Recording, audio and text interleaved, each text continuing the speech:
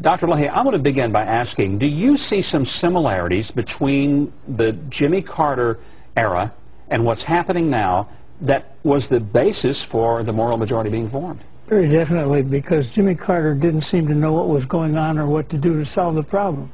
Our present president doesn't seem to get it. He doesn't understand that some of the things he's introducing that many of us call raw socialism. It's a different name, but it's essentially government control and government domination of everything. And he sees that as a panacea, but instead it's going to work against our country and bring us closer to the apocalypse. Are we now living in the end times from your perspective? Very definitely, Governor. Very definitely, of course, obviously.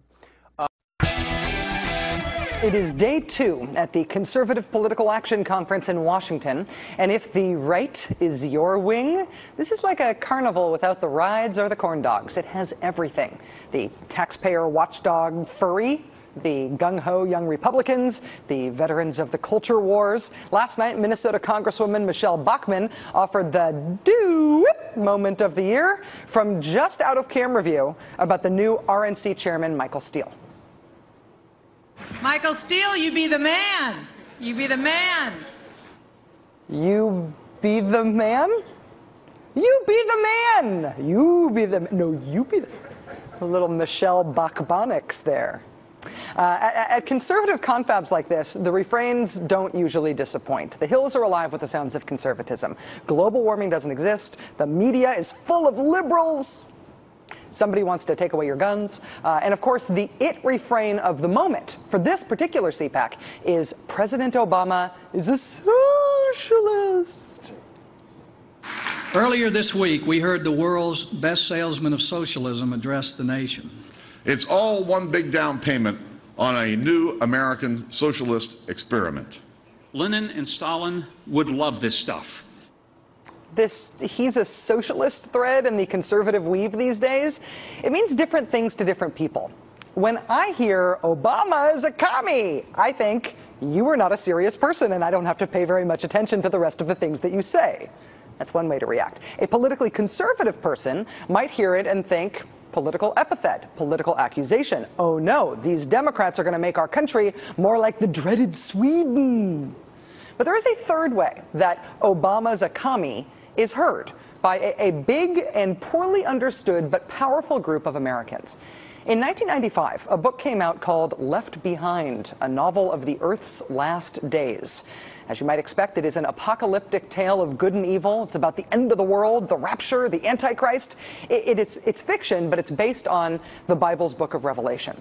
Left Behind eventually became a 16-book series, and to date, get this, it has sold more than 65 million copies. 65 million. That's not a typo or a speako or whatever. 65 million. That is as many copies of Catcher in the Rye that have ever been bought ever, either for pleasure or to sate the insistence of 10th grade teachers. That is 10 million more copies sold than Merriam-Webster dictionaries since the start of Merriam-Webster dictionaries, and they have been on sale since 1898. About the first book in the series, the first Left Behind book, Reverend Jerry Falwell said this, quote, "In terms of its impact on Christianity, it's probably greater than that of any other book in modern times outside the Bible." So, what's the connection to Obama the socialist here? Well, Left Behind authors Tim LaHaye and Jerry Jenkins came to this studio the other night because they have a new book out that's called Luke's Story. It's part of a different series, but it's the same authors. When I asked them about their thoughts on the new presidency, Tim LaHaye immediately, without me prompting him, raised the Obama is a socialist meme. I hope it'll work, but it'll mean that everything conservatives have stood for years have been false.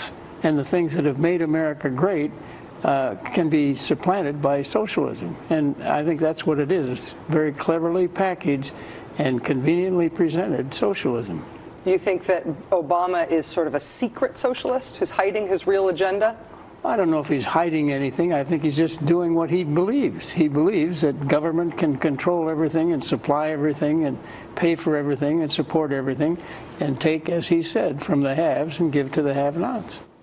Now, it is not all that surprising that Tim LaHaye went right to the Obama is a socialist, Obama is a commie thing, right? Tim LaHaye is a top-tier kingmaker conservative activist. He helped found the moral majority. He's been right at the center of all of this stuff.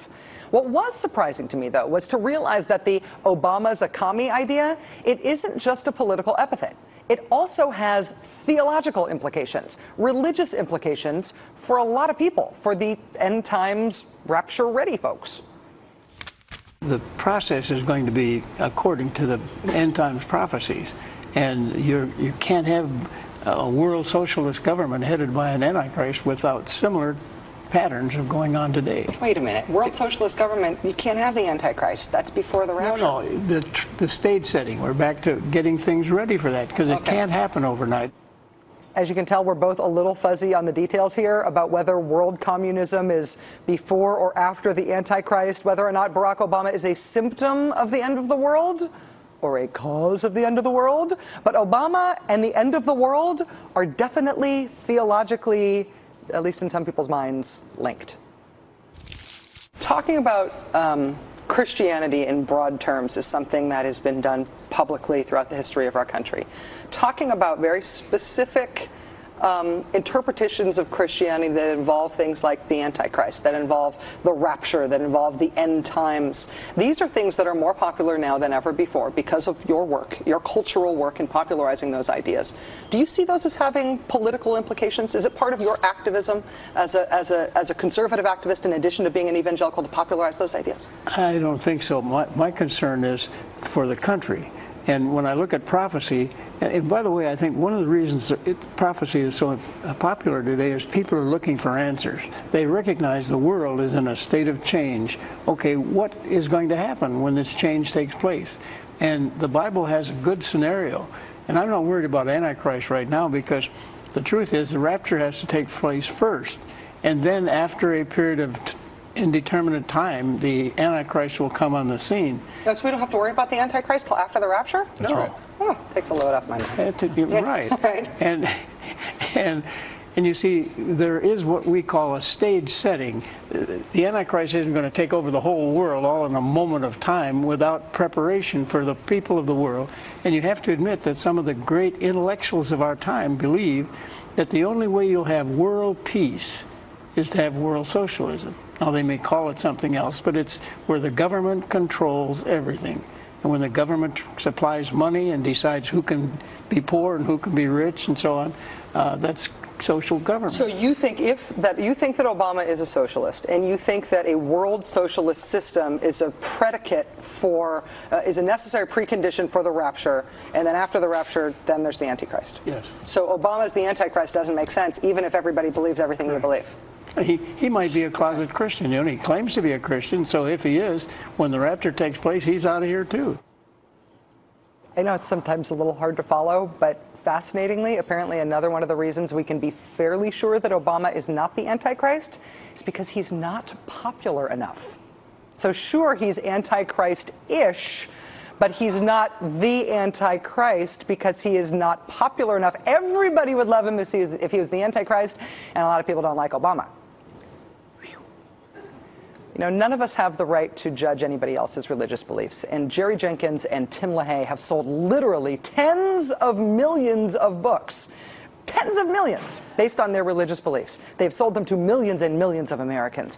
But if you were curious as to why there was a John McCain ad in the presidential race that seemed to imply that Obama maybe possibly was the Antichrist, know that it probably wasn't meant as a joke.